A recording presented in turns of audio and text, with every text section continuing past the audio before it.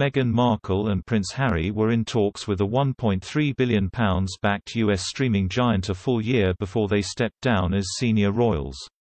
Sources claim talks went so well that Prince Harry even met with executives at failed streaming platform Quibi, according to the Daily Telegraph. Sky News Australia host James Morrow deemed the couple utterly shameless and said the new information calls in question the entire Oprah Winfrey interview.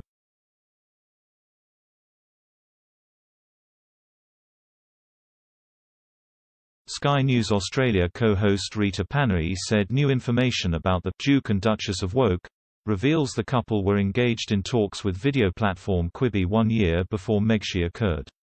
She said, "It has emerged that they were in negotiations with a video platform to do a commercial deal a full year before Meghan actually happened. These were in early 2019.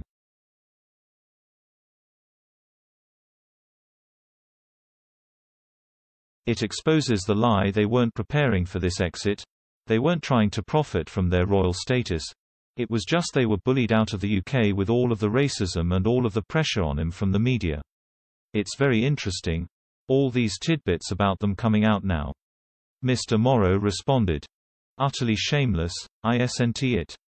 People feel like this has been a stitch-up from the very start, and it just calls into question every time when people say we have to believe them when they say it is our truth."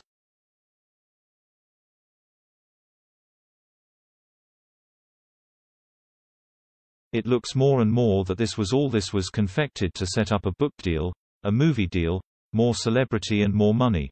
Sky News host Rowan Dean said, "Lefty lunacy is now of course synonymous with Harry and Meghan."